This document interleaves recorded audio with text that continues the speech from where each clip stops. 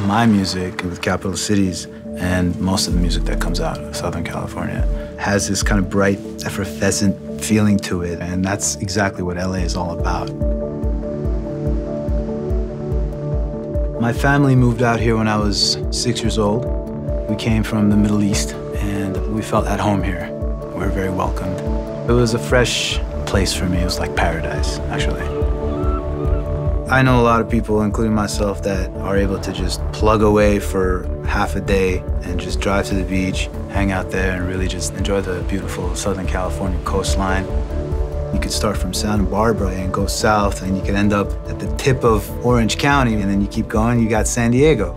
It's just endless miles of hangout, surf, coffee shops, farmers markets, and great organic food.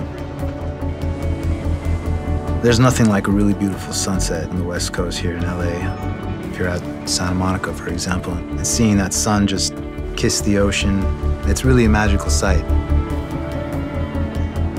Los Angeles is an exciting place for music lovers. There's the Troubadour, Whisky, the Roxy, all these great venues that have legendary stories built in them. The first time we played the Viper Room, there was definitely this surreal vibe. It was an honor, you know, to be able to be a part of that history. When I first moved to LA, I was a kid, and it felt like you could be yourself here and not really care about other people's preconceptions. And that feeling has stayed with me.